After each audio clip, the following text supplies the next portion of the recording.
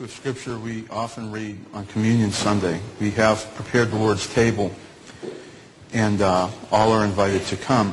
All who are His are invited to come. At the end of the service, we'll be serving communion. And in 1 Corinthians chapter 11, which is considered the communion scripture, let me move some furniture around here. We always like to focus on this the first Sunday of every month. Starting at verse 23, we'll just read a little bit. The Apostle Paul writes to the church at Corinth.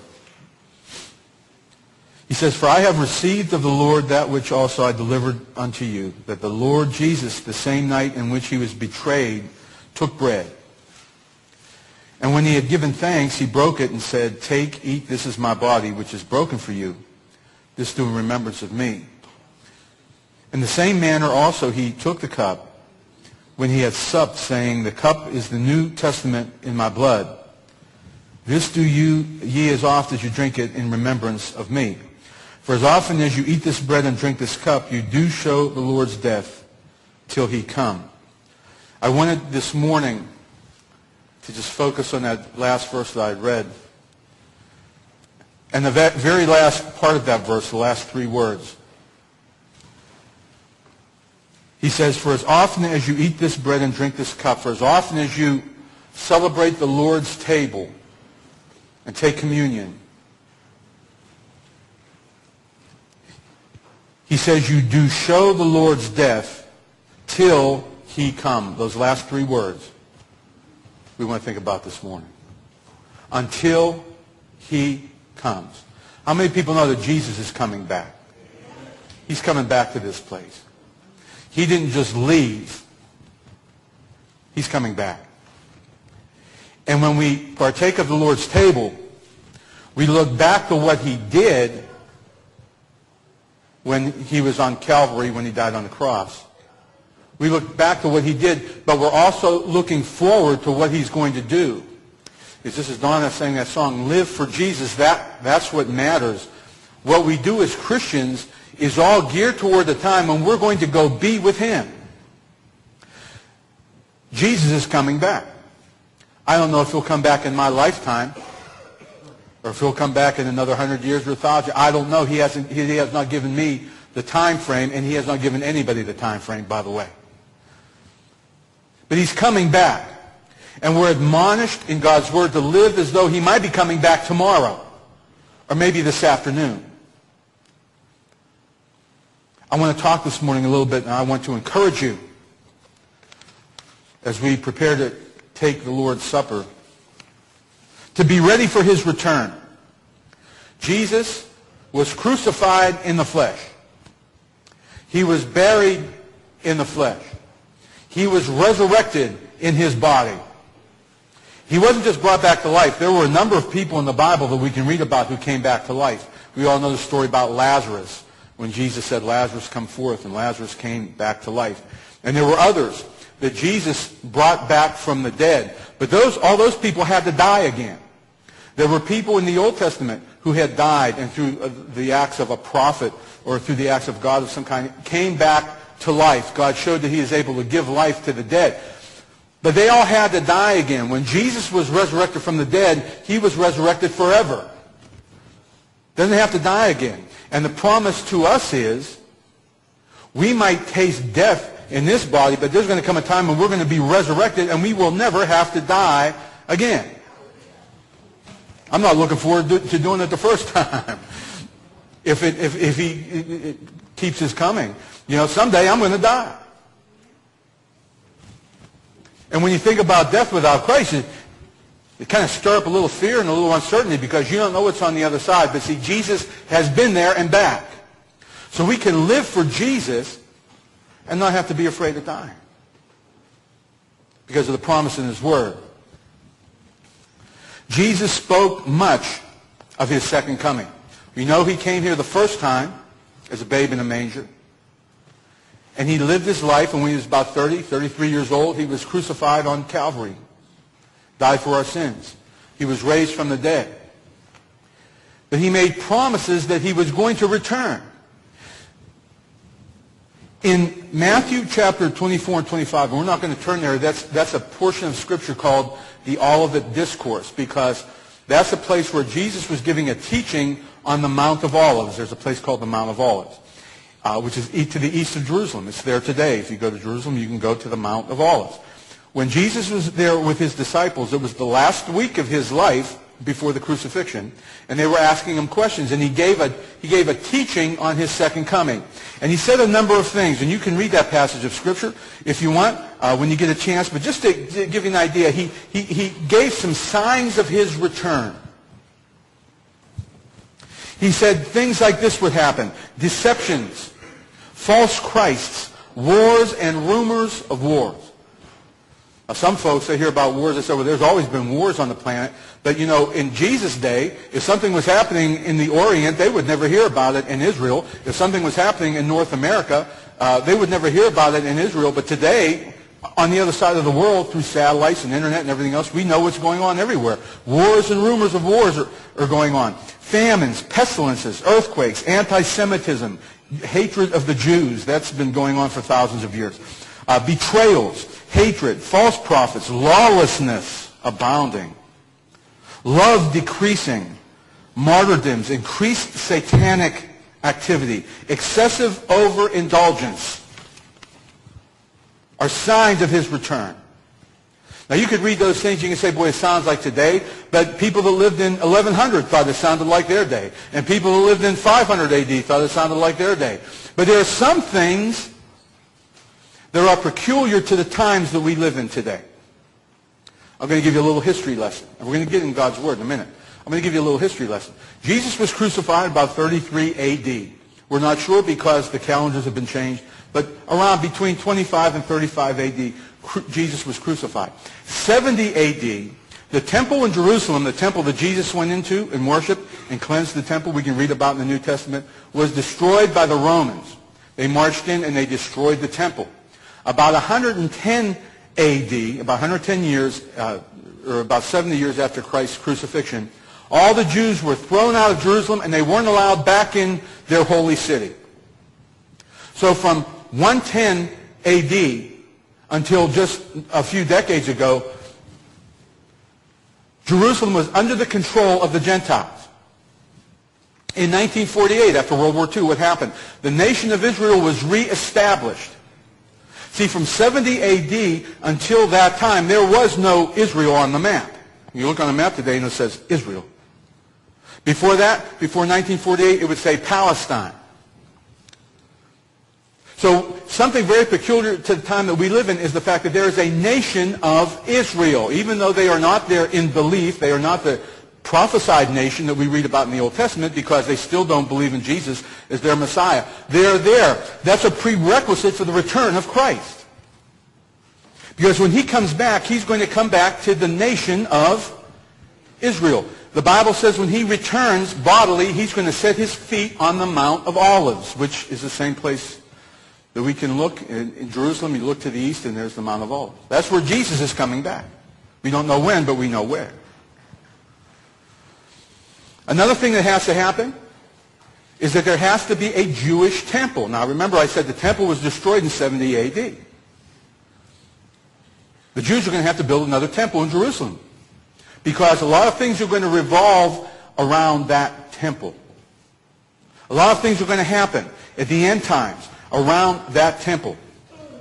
But you can be assured, and I can guarantee you this much, that there's going to be another temple built, and Jesus is coming back to the Mount of Olives as prophesied in God's Word.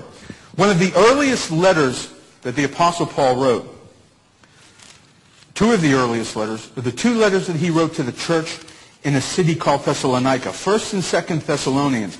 And the main theme of these letters, the earliest letters that he wrote, the main theme of these letters was the return of Jesus Christ.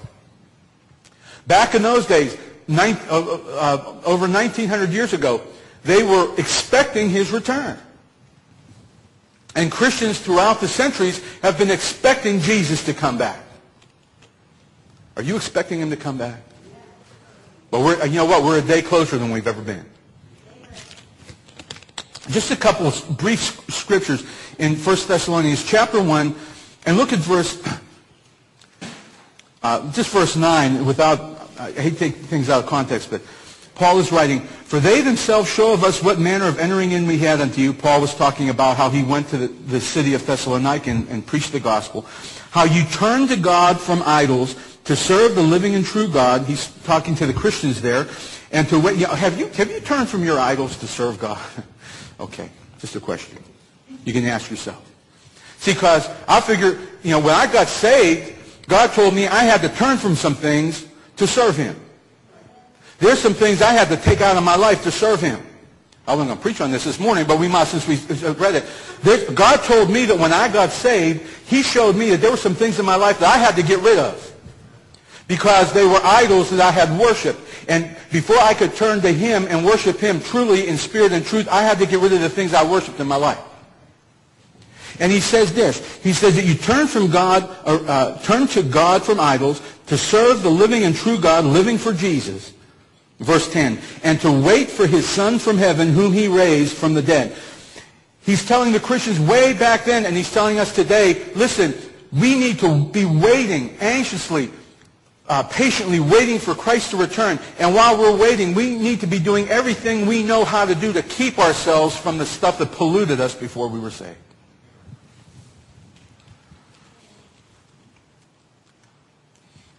He says, to wait for his Son from heaven, whom he raised from the dead, even Jesus, which delivered us from the wrath to come. Keep that phrase in your mind, the wrath to come. Turn over to chapter 2.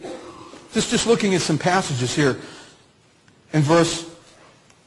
Look at verse 19. Paul says, "What is our hope or joy or crown of rejoicing? Are not even you," he's speaking to the Christians, "are not even you in the presence of our Lord Jesus Christ at his coming?" We're going to be, when Jesus comes back, we're going to be in his presence. Okay? When he comes back, literally, physically, we're going to be in his presence. Now, just look at chapter 3. And look at verse 12. "And the Lord make you to increase and abound in love one toward another and toward all men, even as we do toward you." Verse 13. "To the end he may establish your hearts unblameable in holiness before God, even our Father, at the coming of our Lord Jesus Christ with all his saints." When Jesus comes back and sets his feet on the Mount of Olives, all his saints are going to be with him. That's us. That's us. We're going to be with him. Well, wait a minute. If he's coming back and we're here, how are we going to come back with him if we're here? Well, this takes us to chapter 4. And verse 13. See, some of you know what I'm talking about. You ought to be getting excited. Because we show forth his death until he comes. This is what we're waiting for. Listen, chapter 4 and verse 13. Some of us could probably quote this by heart. Paul was writing, the church at Thessalonica, the Christians there. If you know the story, Paul started a church there. Then he went south to Athens, and they sent some messengers to him, and they had some questions about some things. So he wrote this letter in answer to questions that they had about what was going on. And he said this, "But I would not have you to be ignorant, brethren, concerning them which are asleep." What's he mean by that? Those who have died. Okay, very good. "That you sorrow not, even as others which have no hope." You ever lost a loved one? You get sorrowful, don't you? You get sad because you're going to miss them. You have to say goodbye. But what Paul is telling us, he says, as believers, well, we're going to be sad when we lose somebody we love. But we don't have to be sad like the world is sad. Why, Paul? "For if we believe that Jesus died and rose again." Do you believe that Jesus died and rose again? Okay. "Even so, them also which sleep in Jesus will God bring with him." That means when Jesus comes back, those who have died are going to be coming back with him. Not as ghosts floating around in the air, but in their bodies. Listen to what he says.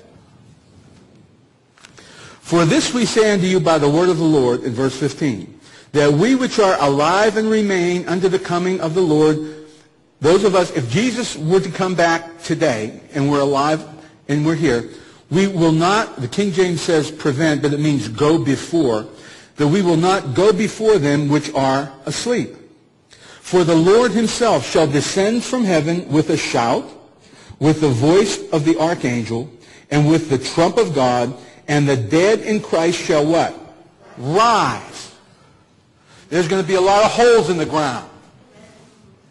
Because the bodies of believers are going to come up out of the grave. And they're not going to come up like some horror movie that you would see, all kind of grisly. But they're going to come up renewed and restored, brand new.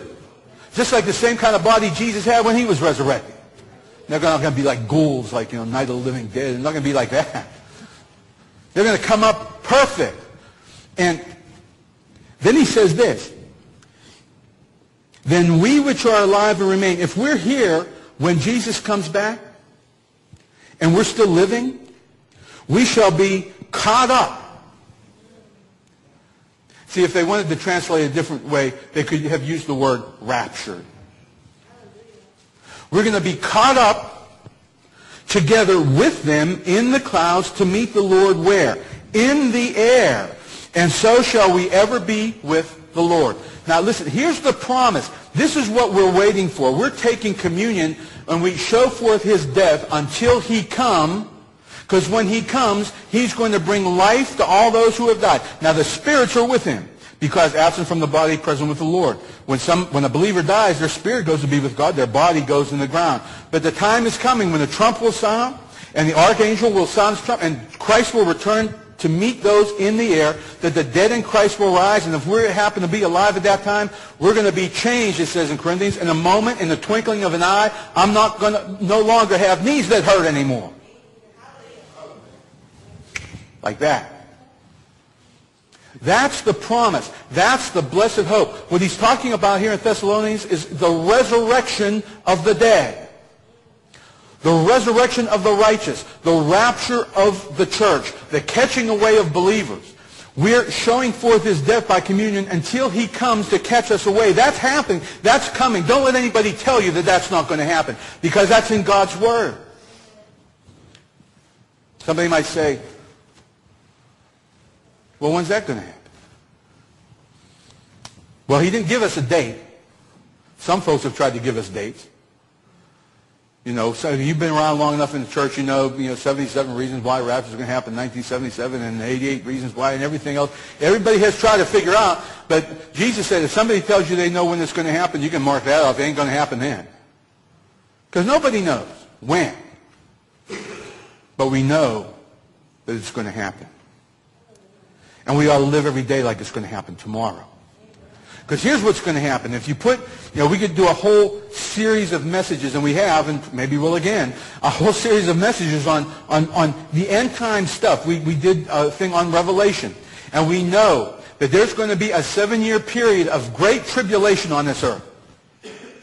Of God's wrath being poured out. Now somebody says, man, there's been tribulation on this planet for the last couple thousand years. There's been trouble. And persecution. And all kinds of stuff, bad stuff happening on this planet. Tribulation is going on every day. Now see, that's man's wrath. All the stuff that's happening on this planet today is the wrath of man. It's what man does. We talked about famines and pestilences and things like that. Today, most of those things are caused by man. Somebody trying to starve somebody else out. Stalin did that back in Russia. He wiped out something like 9 million people in the Ukraine because they weren't going along with his program, starved them to death. That's happening right now. Pestilences, some of this stuff I believe is man-made. I really do. We're experiencing the wrath of man right now. But there's coming a time on this planet, and it's promised throughout the Scriptures, that the world is going to experience the wrath of God. I don't want to be here to experience the wrath of God. That's why I said that one scripture that we read, that we're not appointed unto wrath. Okay? listen to what he says in chapter 5. But of the times and the seasons, brethren, you have no need that I write unto you. For yourselves know perfectly that the day of the Lord, the day of God's judgment, when you see that term, day of the Lord, so comes as a thief in the night.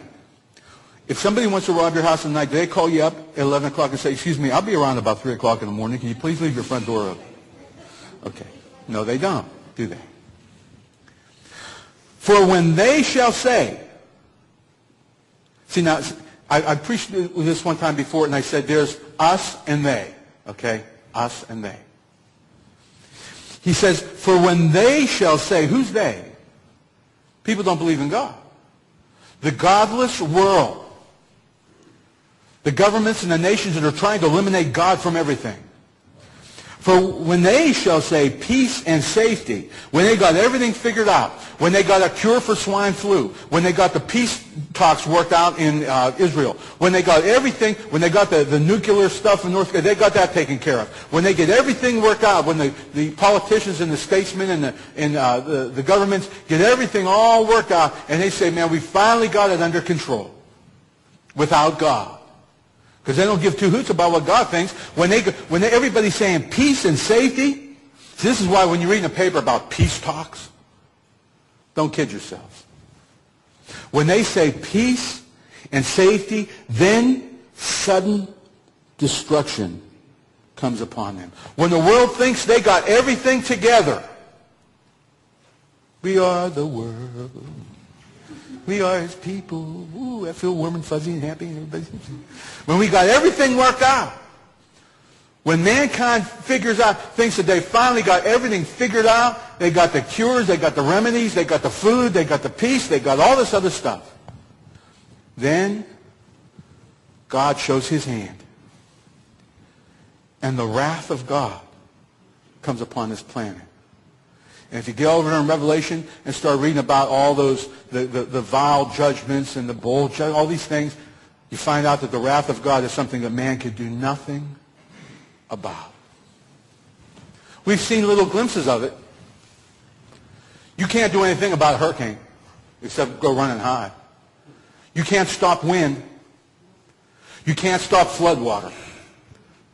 Pile all the sandbags you want. That water comes, it's going to come. You can't stop the weather. You can't stop an earthquake.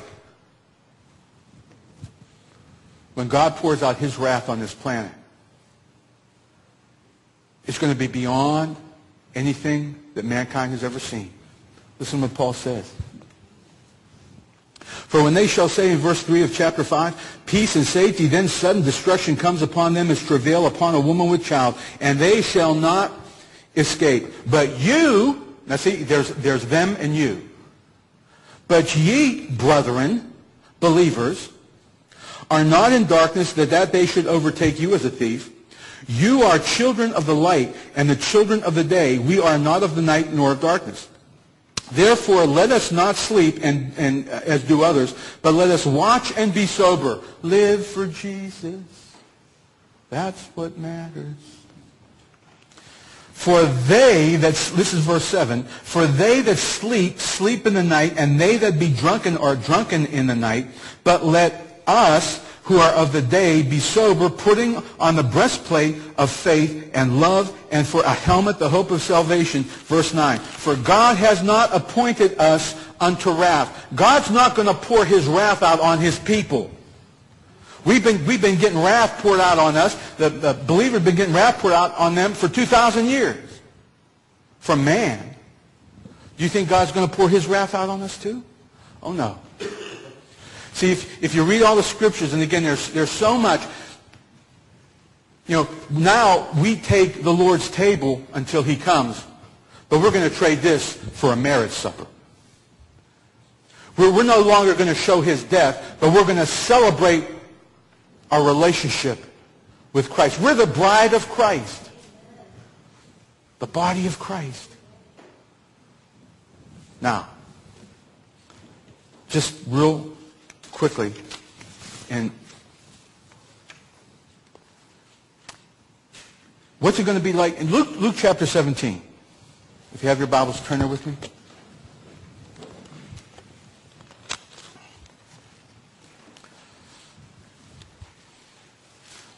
It's going to be like when Jesus comes back. This is what we're waiting for. How many people are waiting for Jesus to come back?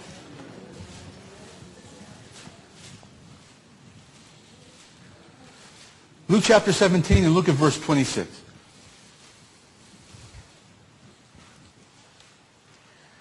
Jesus is speaking here. If you have a Bible with red letters, this is going to be in red. And as it was in the days of Noah. Remember about Noah? In the days of Noah, there was a lot of wickedness on the earth. There was a lot of evil on the planet. And God, it said that God repented. He was sorry he made man. That's what the word says. But there was one man that found grace in God's eyes, and his name was Noah.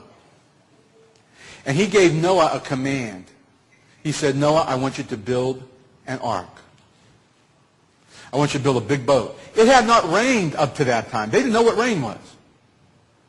It was like a greenhouse type thing. The ground was watered naturally. And the whole world, some believe the whole world was like a plush garden, like a plush jungle, even on the poles because of the way the climate was. It had never rained. God said, no, I want you to build this big boat. I want you to take the animals on it. And people shrug that off and they laugh at it and say, oh, that's a fairy tale and that's folklore. No, it's not. Some people say, how do you get them big animals on there? Maybe he took the babies. We don't know, but I believe every word of it. I believe that God told Noah, I want you to build this ark. It took him 120 years to build this ship. He said to put this pitch on it. That pitch is the same word that's used for the word atonement. It's interesting. That's a whole other message. But he told him to build this boat, and for 120 years the Bible says that Noah preached to his generation. He says, you guys better get ready to get on this ark because God's sending judgment. And they probably laughed at him. And they probably scoffed at him. The only people that entered that ark was his family. There was 8 of them altogether. He says, as it was in the days of Noah, so shall it also be in the days of the Son of Man.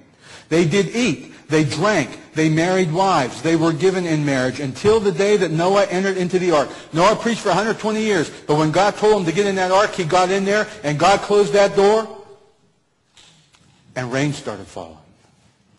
And water started coming up from the fountains of the deep.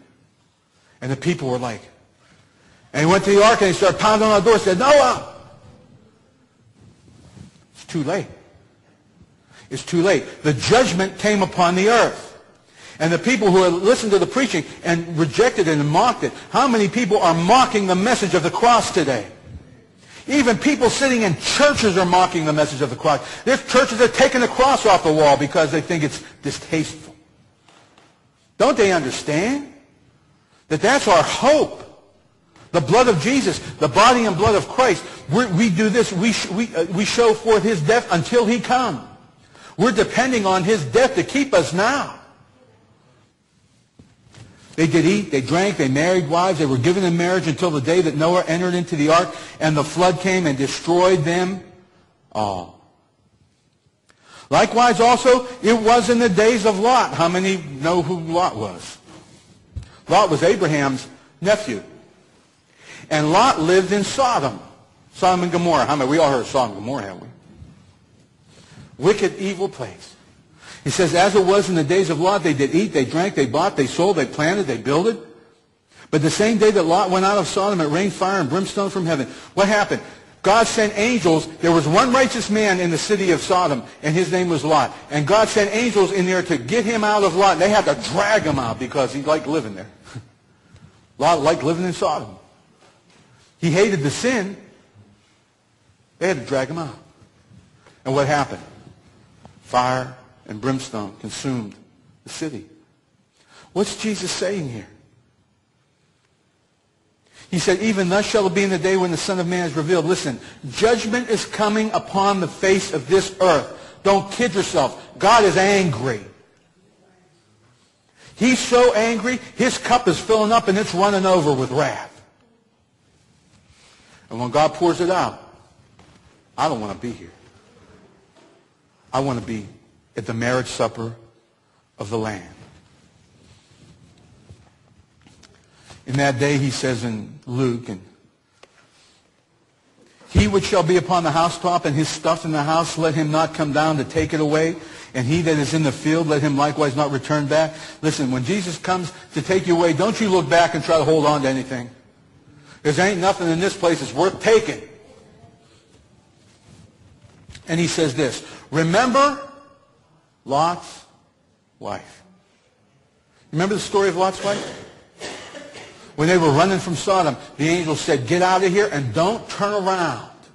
Keep running. Lot's wife just said, I'm just going to get one more look. And turned around and looked. And turned into a pillar of salt. How much do you, what do you love on this earth? What is so precious on this earth that you're not willing to let go of for God? Live for Jesus. That's what matters. You see, we do show forth his death until he comes. We're going to we prepared the Lord's table, and we're going to have communion in just a minute or two. But I want to ask you this morning, are you ready for Christ to come back? Are you ready for his return? Are you living your life as though if he would come back today, if that trumpet would sound today, and he would catch you up, and you would appear in his presence, could you stand before him and say, Lord, I've done everything I could do with what you've given me? Or will you hide your head in shame and say, Lord, I've just like the one with the talents. He said, I've taken it and I wrapped it in a napkin and I buried it in the ground. Where would you be? Be assured of this. Christ is coming back. Might be tomorrow, might not be for another, I don't know how many years. I don't know when, but he's coming back, and he's getting ready to blow the trumpet, and he's getting ready to catch away his. Can you just imagine what would it be like if in a twinkling of an eye, this place would be empty? I hope it would be empty. Do you know there's going to be lots of folks left behind sitting in church pews? There's going to be a lot of people sitting in church pews left behind. Why? Because there's a lot of people that come to church who don't really care what God thinks. They don't care what God thinks. They think, well, I'll go to church, and I'll go through the motion, and I'll do this, and I'll do that, and yeah, okay, it'll be all right, and I'll feel good about myself. Listen, if you haven't sold out to Christ, it doesn't matter how. You can go to church every day if you want to. It doesn't matter. What really matters is, have you given your all for Christ? That's what really matters. That's what counts.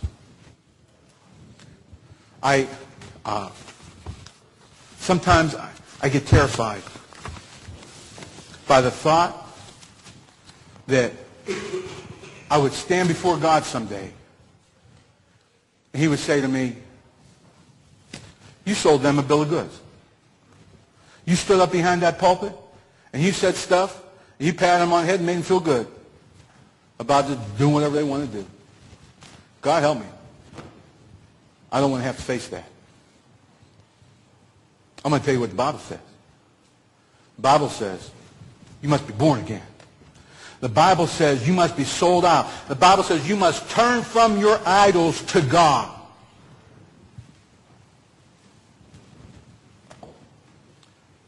The choice is yours. It's up to you. See, I've said what God has given me to say. Now, we prepared the Lord's table. We all are invited to come and partake of the Lord's table. All who know Christ. You don't have to be a member of this church. All you have to do is be saved. You have to know that your name is written in the Lamb's Book of Life. Say, how can I know that? It's like this. How many here raise kids? You raise kids?